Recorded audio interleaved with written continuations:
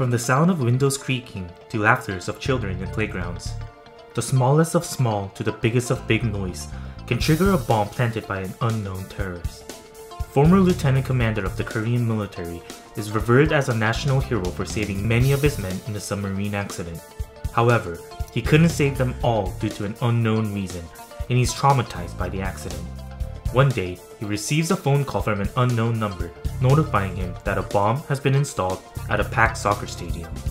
The explosive is a sound-sensitive one where the bomb goes off when the sound of the crowd reaches a certain decibel. Just in time, the lieutenant commander is able to save the innocent lives of the fans at the game, but that's only the start, as the terrorist remains intent on inflicting further casualties. Now, he must race against the clock to track down the terrorist and prevent further disaster. Hello everyone and welcome back to another Korean movie review by EonTalk. I'm your host Ian, and this time around we'll be taking a look at the new action thriller out of Korean cinema, Decibel. But before getting into the review, I'd just like to say that I'll be giving my thoughts and opinions of the movie from here on out. Therefore, there may be minor spoilers or parts about the movie that you may not want to hear before watching yourself. I'm going to keep spoilers to a minimum, but please be aware of this. Decibel was a thrilling action flick directed by Hwan, the director who also did Monster and Spellbound.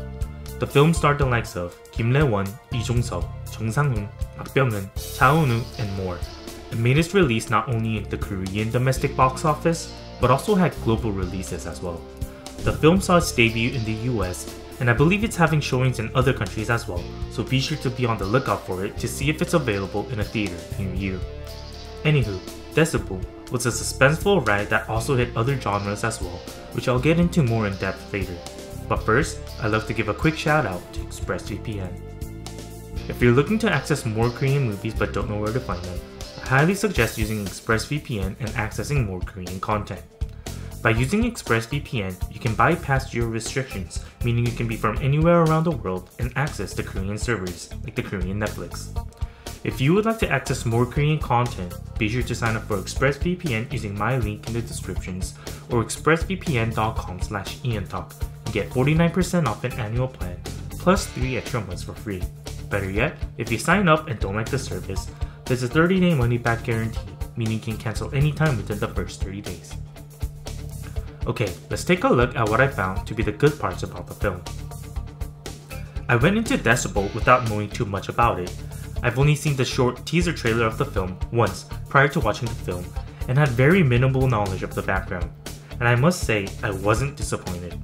I think the element of surprise and not knowing what to expect built the satisfaction even greater. The film had great action, thrill, and moments of comedy as well.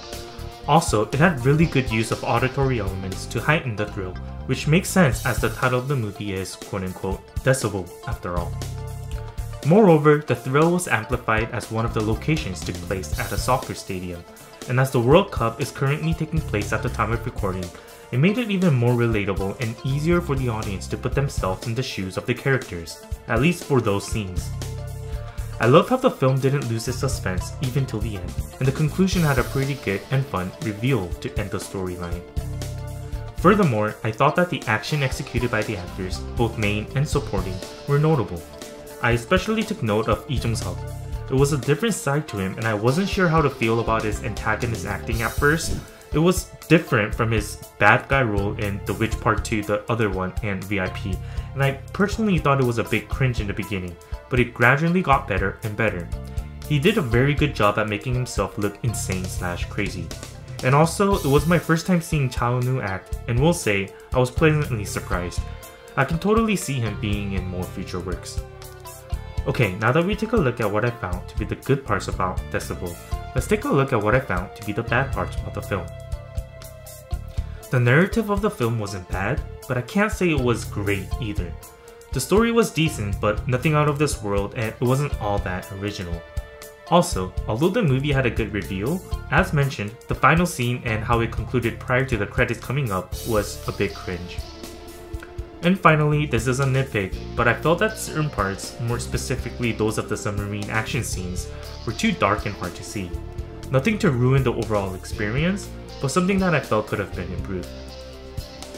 All in all, Decibel had good elements of action and thrill, and was able to keep me entertained through its 110-minute duration.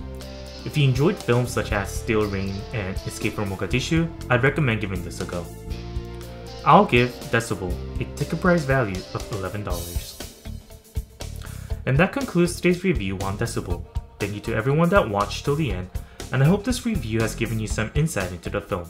If you've seen or are planning to watch the movie, I'd love to hear your thoughts about the film, so please leave a comment or join the EonTalk Telegram group and we can discuss over there. If you would like to access more Korean content, be sure to sign up for ExpressVPN using my link in the descriptions to get 49% off an annual plan. Please also don't forget to like and subscribe if you enjoyed this video and would like more video movie reviews. Once again, thank you to everyone that watched till the end, and I'll see you guys in the next one.